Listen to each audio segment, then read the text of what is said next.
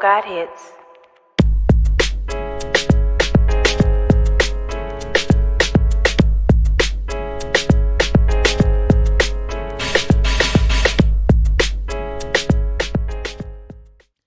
Hey everyone, it's Robin Nicole, the Inspiration Specialist, and I'm wired to inspire you to live your authentic purpose. Thank you so much for joining me on my YouTube channel, and you are on the second day of the All It Takes is One Move from God, Just One series. And in this quick 4-part series, y'all, I'm just breaking down to you what it's like for God to do one move. Now, mind you, we know He can do all things, anything He wants to do in the blink of an eye, but this is about helping to develop your faith and understand that God is not Santa Claus.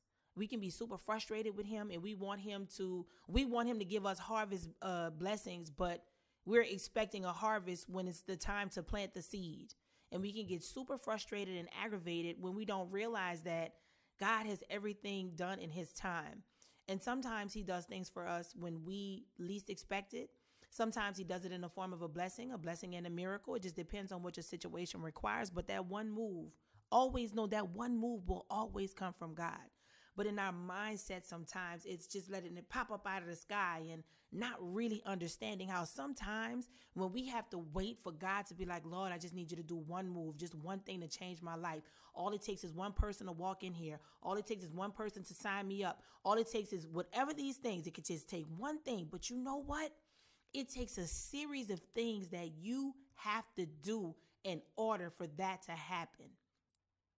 If you have built a business and you just need one person to walk into the door of that business, or you need one person to go online and buy something for you, one person to shoot you an email, do you want to know what is going on in the heavenlies?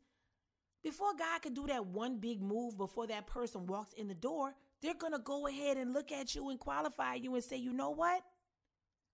This person, they've set it up. They took out all their business stuff. They have all their products, their services. They have everything decent and in order. I can come in and knock that one move out and bring that person. So this whole series is about not being so caught up on that one big thing happening, but knowing that there's some things that you have to do before that one move from God happens. Now, if you're curious, All It Takes is One Move from God, just one. It's trademarked by me and my brand, Jazzy Brand. It's a meme that I came up with in 2017. It went viral on Instagram. I've since, trademarked it, and it's mine. And I do things centered around it. I have gifts, products, services around it. I have merchandise, journals, the whole thing. Of course, you can hit the link in my bio. You can get all of those things. And housekeeping. Please make sure you like, share, and subscribe. Tell a friend if you feel like it's of value. Now, y'all, this series, each episode is roughly about 5 minutes. We're already 2.5 minutes in, so let's knock it out. Today, guys, the topic is become what you believe. And I take that from Matthew chapter 9, verse 29. And it reads, "Then He touched their eyes and said, because of your faith, it will happen. He touched their eyes and said, become what you believe." Another way, then He touched their eyes, saying, let it be done for you according to your faith.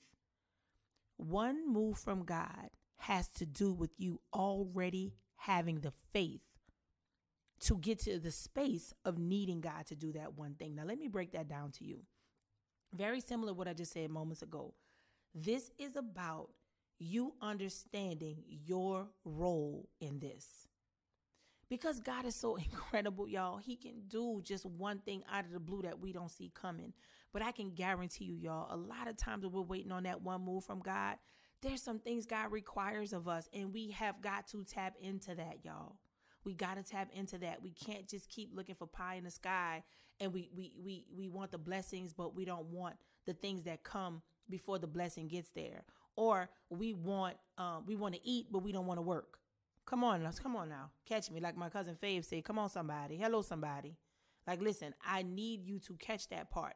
Because, again, if you don't, you're going to get frustrated, mad at God. I need this. He's not doing that. But He's like, hold on.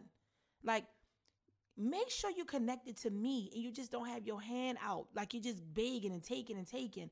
No, I want you to give things from me. I want you to be who you are. But I also want you to understand that I'm so much bigger than me giving you things. Whoo, catch that. I'm so much bigger than me giving you things. Catch that and sit with it for whoever needs it. I got to sit with that one. Woo! So become what you believe. Because if you believe by faith that one move you're waiting for, God is going to do it, then you're going to keep doing the things day to day that it requires, so that when he does give you that one move, you are ready to receive it. You are not going to miss it. It will not escape you, and it will become you. Okay? And each day with this, y'all, I'm breaking down the acronym MOVE, M-O-V-E. Yesterday, maybe not yesterday, but the last episode, because I'm not sure what order I'm going to put these in. But the first one was for meditation. And I gave you a scripture in Joshua. But today we are going to be right there in Deuteronomy, and the word is observe. Here is what it reads. Deuteronomy 12:32. It says, whatever I command you, be careful to observe it.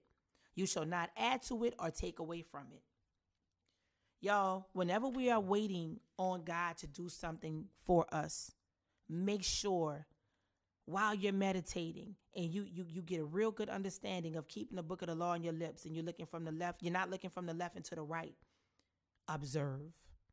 Pay attention to what the Holy Spirit is telling you to do. Observation will be your friend when you are waiting on that one move. Observe. And this is why I keep leading you back to the word of God, because you have to observe how God moves. You have to know God's character when you're waiting. Because if you don't know God's character when you're waiting on that one big move, you are going to reduce him to making a list and checking it twice. Y'all need to catch that. Okay? And it'll help us to check our attitudes and our mindsets when it comes to waiting on God to do the thing we are calling on him and waiting on him to do, because we have done the work and we have positioned ourselves properly, right? So that's our word for today. Make sure you go back and check episode 1, and that was called Hear and Know. Today was Become What You Believe. The next episode will be Such a Time as This, and the fourth and final one will be Stand Still. Guys, make sure you go to my website. It's I'mWiredToInspire.com. I thank you all so much. Again, one more time, like, share, and subscribe. And remember, I am Robin Nicole, the Inspiration Specialist, and I am wired to inspire, and I hope you are too. Oh, and just in case you forget, all it takes is one move from God.